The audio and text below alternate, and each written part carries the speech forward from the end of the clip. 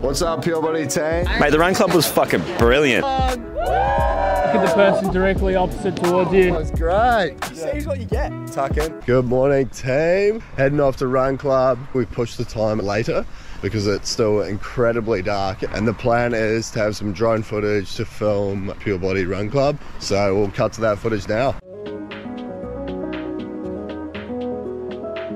Going two out the window. Testosterone's taking over. Woo! Let's go! Nice work. Look at the person directly opposite towards you and just move back and forth. Nice, looking good. 3, 2, 1. The run club was fucking brilliant. Look at this smile. Look at the people. Look at the weather. We're living the dream. 2 hours later. What's up, Purebody team? We're here with Dan, a professional chef. It's good, dude. Let's go. Works with a whole bunch of companies. Centre, Whoop, AG1, all of those household name brands that you already know and love. We're going to cook up some food later, but before we get that, we're going to make sure we're nice and hungry. So we're going to jump into a Murph. It's 5 pull-ups, 10 push-ups, 15 bodyweight squats every minute on the minute for 20 minutes. Tuck in.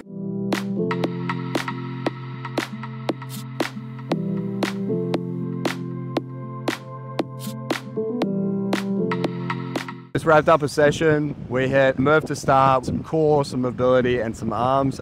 It's not bad, it's not bad. Try So it. when you program these sections, what's your thought process? The way that we train, we do full body splits. Monday we do full body posterior, everything in the back of your chain, calves, hamstring, back, some biceps there as well. Then we do full body anterior, everything on the front. And then we do the mobility and core compression, and then we repeat it all. We end up training 6 times a week. We're big on frequency. You need to keep adjusting, change it up. You usually count your calories. I think we always eat from a very healthy group of food. We're all whole foods, so nothing processed. We're big on fruit, meat, dairy, raw honey. Let's send it.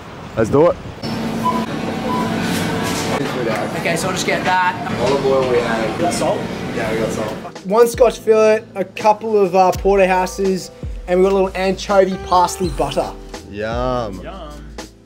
Come and join me. I got a question for you. Pros and cons of living in New York. There's many pros and there's many cons. When you first move there, it is a lonely place. Cons are family. It does get pretty cold in the winter. It can be really toxic. What's the upside? Yeah, you got outdoor restaurants, you can get everywhere so simply. The energy you get from wanting to be better is just constant. I guess it's like the city of scale. City of scale, bro. Any advice to anyone who's considering to move to New York? Lean into your community. Lean into making friends in the areas that you actually enjoy. Also, dudes, nothing more sexier than cooking for girls. Just remember that. I feel like we could throw in a couple recipes ourselves. Mince and bananas. I'm telling you, mince and bananas needs to be in your book. Is that right? You caramelize bananas in the minced fat. You cook them all on the same hot plate. And last one, you've got obviously Chris Hemmer on the front. What was your experience working with Thor? Firstly, he's a really good bloke. Loves a good shake. He loves a good steak. 2 things I'd love is a workout with Chris and a steak with him. Wrapping it up with DC.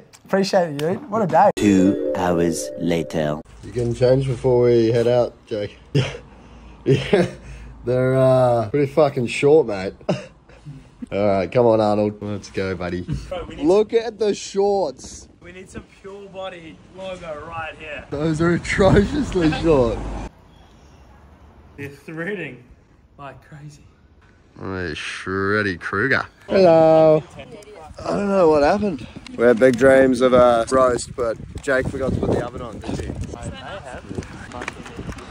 What's up, Purebody team? Mate, the run club was fucking brilliant. Oh, you pitted me of, what's that guy, Jordan, what's his name? Brian Johnson. He wants to live to 170 or something. Brian Johnson just sounded like the biggest, like, BJ? What a name. Look at the person directly opposite towards you. That's great. See what you get. Tuck in.